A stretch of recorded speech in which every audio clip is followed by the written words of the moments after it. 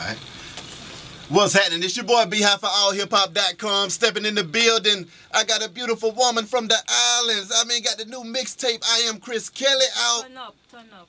I mean, tell me about it, sister. No, I'm super excited about this project. Really excited. 7 hot tracks on there, including one of the singles that, you know, people have been showing a lot of love to, called Wonderful Woman. It's the 7th track, written by Neil. So I'm very proud of this project. That's why I'm going all out with it. You know, all hip hop, just giving it a lot of love. I appreciate the love. And we're just going on. We're taking it over. I just heard a track earlier, that Dirty Mind. Yeah, Dirty Mind. Yeah. That Dirty Mind. I mean, that thing was going off. Tell me about how that came about. So you know, we're gonna do a little teaser to that visually, so you can look out for that soon. But it's a very sexual, you know, song. But you know, we still kind of keep it classy. You know, as much as we take it sexual, we're very classy with it. But I mean, I love that record. It's one of my favorite records, and it's a record I think people itching to leak out, because people are like, hold on, who sing this record? Because it kind of have that slight dancehall edge to it because of my accent, because I don't say dirty mind, I say dirty mind. That's so, right. You know, people feeling it because of the whole edge. So. Now tell me about where you're from, and give me a little bit of your background. Well, born and raised in Kingston, Jamaica. Full island girl all the way. All right. Caribbean to the fullest, rep my country. All day, every day.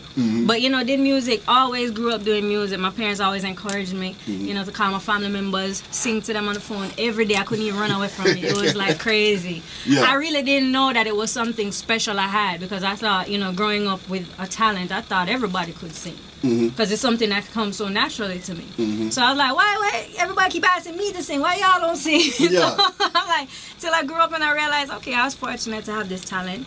Let me make the most of it. Now, and I look on it like a blessing, so I just been singing all my life. Now I see where you hooked up with that boy Beanie Man and Vibes Cartel. Oh yeah, I think I hooked up with, like, musically hooked up with everybody in Jamaica who is a top name. Because, you know, I did my thing down there. I was based in Jamaica for 8 years before I moved to Atlanta. So, you know, I traveled the world, I did, you know, did a lot, learned a lot. So, you know, I was in the game for 10 years, like about 9 years before I moved up here. Now tell me about that transition from Jamaica to Atlanta. I mean, how was that for you? It was crazy. But it was something that I think I expected, because I know it was going to be hard work. You know, I said to myself, I'm moving from one market to another. But I've also done that in terms of, I toured Europe, I toured Japan for years. So I was accustomed to knowing different sounds of music and what was accepted in other places other than Jamaica where I'm from. So I was kind of like, you know, I'm ready. You know, I know it's hard work, but I linked up with Block, and I think it's just a perfect combination. You go hard with everything he does, and so do I. So we just go hard. Now you hooked up with the East Side Chevy Rider Block. Yeah. I mean, how did that come about? Man, we met each other on social media, actually. You know, I'm one that's always networking. I'm always pushing my stuff out there. You know, Twitter, Instagram, all of that. And it was just one day I was just, you know, promoting my stuff. And somebody from his label, Block Atlanta at the time, that's the account they were working with on Twitter. They reached out to me, and I was like, you guys know that I'm moving to Atlanta. I didn't even know. I just made up my mind. I'm coming to Atlanta because most of the people who I checked who I wanted to work with were based here. All the singers, songwriters, and producers. That's right. So I said, you know what? I need to come to Atlanta, even though I don't really know anybody. It's really tough. But, you know, it was divine intervention. 2 weeks later, him personally, he reached out to me on Twitter and was like, yo, send me some stuff. And I always have tracks ready. So, you know, I sent him some stuff, some pics for him to see what I look like. And I said, man, in the following month I was up here working with him ever since.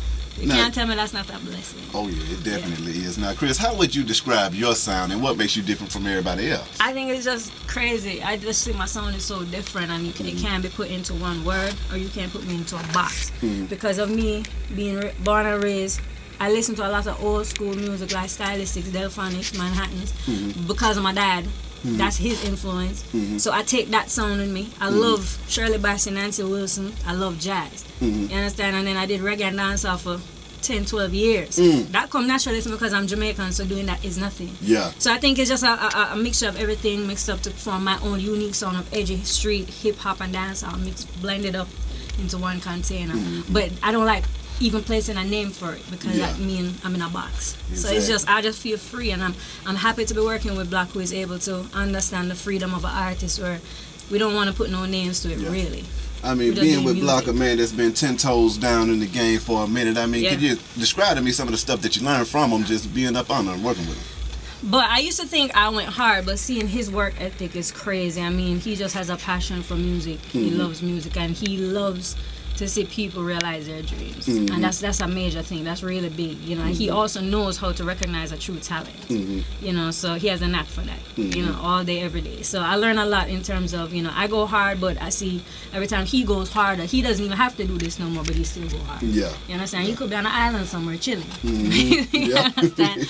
But he's still doing it because he loves to see people realize their dreams. So I appreciate that. So because of that, I go hard. You understand? So he really makes me step up my game, keeps me on my toes, which is a good thing. Already. Now, as an artist, I mean, what can we expect at a Kris Kelli show? Craziness. You know, shoes off, lyrics are mad vibe. I mean, you know, it's just unpredictable, and I really, just like any dancehall artist, we go by the crowd and we hype up the crowd, and we kind of feed off of them, they feed off of us. So really, I would normally have a planned thing that I'm going to do on stage, and it never happens. I always do the opposite. Because they kind of, you know, tell me what to do, kind of in terms of their vibe, and I work off of them, they feed off of me. So it's always unpredictable. Okay. And also, what is the inspiration behind a lot of your music? Where do you find your inspiration from? Well, I mean, I've been really honored to work with some amazing singers and songwriters, especially right now I'm working with a new cat in the game called J-Rel. He's super duper singer, super talented producer, vocal producer, everything. He makes beats, everything. And, you know, because of, you know, him having such a drive in the business, just like myself, he's like the male version of me. So, you know, we relate to each other in terms of we're in the situation in the music business where we're hungry for it, but we're talented and nothing will stop us, so we help to build up each other. And he is really good in bringing out stuff out of me that I didn't even know was there. So, you know, I think both of us collaborate really, really well together, and it's just an inspiration of every day where I come from. Like, I have a song that's not going to be out at all. It's going to be from an album actually called Rum and Bullets, and it depicts where I'm from, where we walk the streets, you know, with my rum. You know, we're known for rum and, you know, bullets. So it's a bad man country, what can I say? So, already. Yeah, so it kind of delves deeper into me and where I'm from. So we get inspiration from everyday life all over. I can definitely dig that. And lastly, what is next for Kris Kelli? But I'm just so, you know, it's just www.IamKrisKelli.com. People who can't see me in the streets or see my warriors in the streets and get my mixtape, make sure you go on to www.IamKrisKelli.com. Download the mixtape. You know, just give me feedback. Follow me on Instagram. It's Kris Kelli. Follow me on Twitter, but you have to spell it right. It's KrisKelli. Just check out enough things to come in the future. I'm telling you, I'm doing music videos. I'm doing photo shoots. We just working non-stop. You understand? And there's really, you know, no ceiling. We're just going straight to the top. I can definitely dig it. Well, sister, appreciate you coming through this thing, babe. Wish you nothing but the best and much success. Be High Radio, shout it, man. Let's go.